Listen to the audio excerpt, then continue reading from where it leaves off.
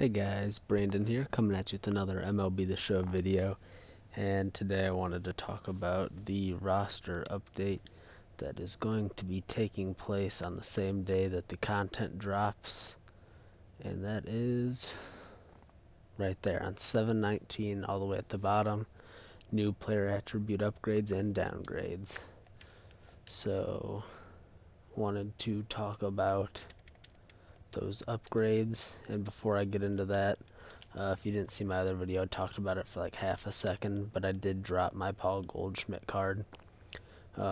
He's not doing terrible right now, but a little bit earlier on in the year he was doing bad, and I don't think he's got what it takes to stay at an 85 at least if he doesn't pick it up. So if you wanted to hold off on completing the Cardinals collection, if you haven't already done it until he drops, that'd be a good decision. If not, it's up to you. Obviously, I don't know everything, so I don't have all the answers. If he'll drop or if I'll just waste all my time waiting for him. Kind of hurts me that I have to wait to get that Pujols card, but I already have a better team than that Pujols anyways, unfortunately. So I'm waiting on the other one that's going to come out in the 5th inning program. And enough rambling about that downgrade, potentially. I wanted to talk about, before our silver, golds, and diamonds, I wanted to talk about the long shots or the long options that I still have.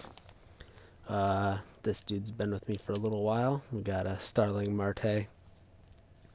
Obviously he's a long shot. He's got 3 levels to go, but his hitting is so low. I could see him really going.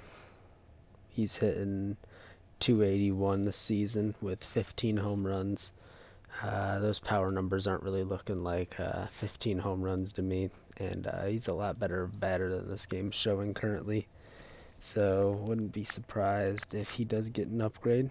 If not, I'm not going to be too hurt, because obviously these are long shots. He's not going to get an upgrade this one, most likely. So that's why we're investing in him now, to make sure that we have options later. Obviously you can buy them at 1,000. And if you buy like 20 of them at 1,000, maybe he'll go diamond later on in the year and you'll make some bank off of it, but that's up to you. Next long option I have is our boy Devers. Devers is just a long shot to go gold though. He's hitting 327 with 17 home runs. Obviously his hitting stats are pretty good, a lot better than Starling Marte's still. But I still think there's room for improvement for him. I could see later on, if he keeps staying on fire, that he'll go on a gold, so that's why he's in my long shots. Then we'll go with our last one.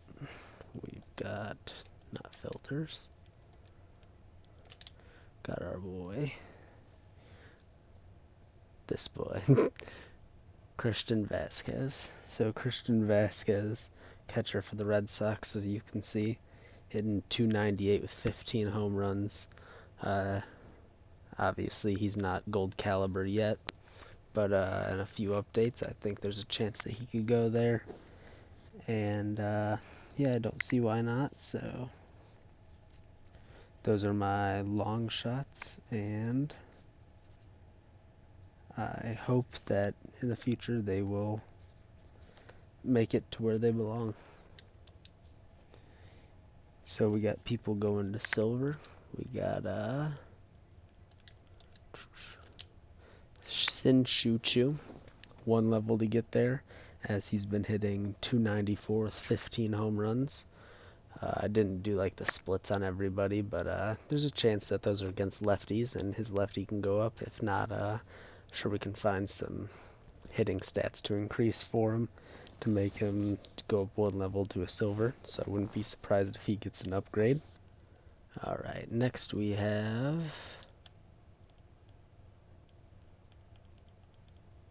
Adam Frazier, who's 1 level away from getting it, hitting 283 with 4 home runs, and I could see him going up. As an honorable mention for the silvers, I have Danny Santana. He's obviously a 68, so he's got a long way to go, but with those weak hitting stats, he shouldn't be hitting 309 with 11 home runs. so it's more like a long shot, but I didn't want to waste a long shot on a silver, so he's in the silver category. So next, for going to golds, we have dang, there's a lot of these. Oh, right there, Daniel Murphy, one level away, hitting 295, 9 home runs. So obviously the power is probably gonna stay where it's at, but I think they can find a way to wiggle him around to an 80 overall, since he is hitting 295, 9 home runs. Then next on the list, I have Fernando Tatis Jr. His price already reflects that he might be a gold soon, so you're not buying this player to make stubs, you're more like buying him to make sure he's not going up on you and you can save some stubs. So with Tatis, he's hitting 329 with 14 home runs. Obviously, he's made big splashes in the league, so I feel like he can go gold at about any time. The last two for the going to gold for me are going to be pitchers who are actually in the All-Star game. So we have Shane Bieber, one level away. Price is almost reflecting being a gold. He's 8-3 on the season with a 3.45 ERA, and on his way to being a gold card for sure. Next, we have the other pitcher from the All-Star game. We got Liam Hendricks right here. Price already reflecting being a gold. 3-0 with 6 out of 7 save opportunities this year. His last 7, he's 5 for 5 on save opportunities with a 0 ERA, so he's cooking in the last 7, but you know, on the season he's not doing half bad himself. So now what everybody came for, we've got the 2 diamonds. First I'm going to start off with the person I've always been going for, Trey Turner. Obviously his price is decreasing as he might be injured, I'm not entirely sure. So Trey Turner went down, not necessarily down, but down in price. I don't know if they'd give him an upgrade or like a 87 right now if he's injured, so he might still be there. So Trey Turner hitting 279, still with 7 home runs. All they got to do is increase a little bit of hitting, and he's at 85, and some easy stubs made for you. We have our next guy. I'm going to do the next 2 pitchers in a row, and then I'll end on a hitter. Unfortunately, I went with this guy the last few times, so he'll be familiar. Price already almost reflecting it. We got Charlie Morton. Charlie Morton, 11-2 on the season with a 2.35 ERA, but in his last 3, 3-0 with a 1.93 ERA. You know, anytime we're waiting for him to go diamond, so no surprise there when he actually does. Last pitcher on the diamond list, we have Aaron Nola. Aaron Nola just needs 1 overall to get there. 8-2 on the season. Issue is his season ERA is a 3.63, not necessarily reflecting a diamond, but his last 3 being 2-0 with a .87 ERA. You know, there's always the chance that he can go diamond at any time, so make sure you pick up him. His price is not reflecting it, so could be a good time to get him now. And for our last one,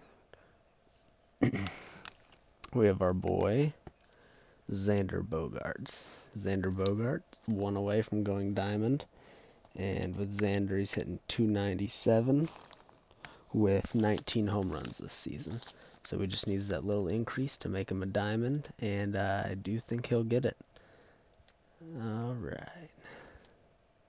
So as we're ending there, need a real quick look and even see if I had a Xander. I do. Okay. So I guess I can do this. Really? What a steal of a deal. Maybe he'll go diamond, who knows. I'll open up this pack for you. And we didn't get any diamonds in our last pack opening kind of thing I did last video, so a silver will take it.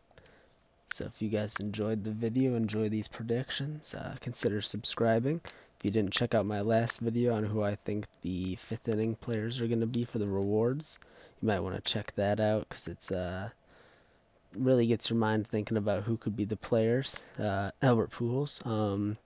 But besides that, consider subscribing, and I'll catch you guys in the next video. We'll see you later.